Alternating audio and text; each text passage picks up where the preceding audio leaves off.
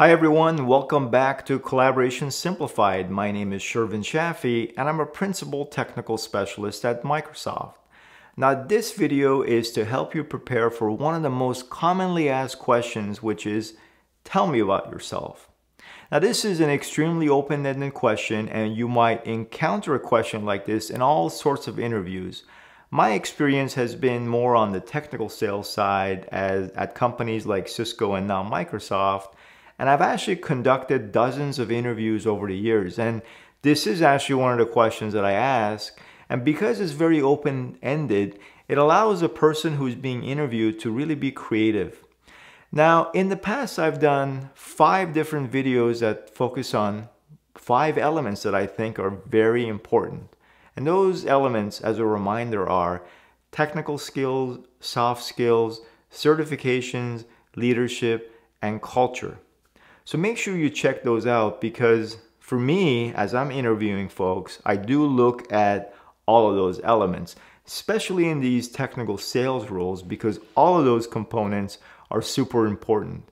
It's not so much about being the most up to date on your technical skills, because if you're lacking soft skills, then that's going to be a detriment. Or if you're really good at connecting with people on the soft skill side, but you're light on technical skills, then that's a factor to consider as well. So you really want to have a little blend of each of all of these. And so this type of question, tell me about yourself, gives you the opportunity to kind of weave all those in your response.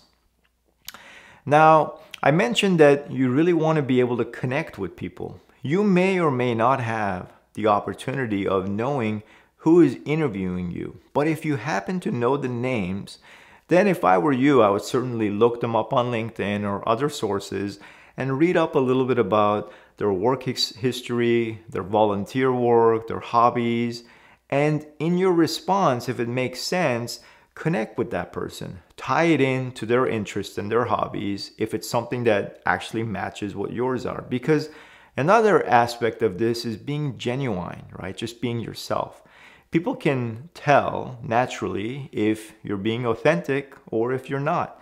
So make sure your response is authentic and connect with that person. So I hope that helps. I wish you all the best. And again, make sure you check out the other prep videos because I believe they will help you get into companies like Microsoft, Cisco, and other big tech companies, especially in these types of technical sales role. All the best and catch you on the next one.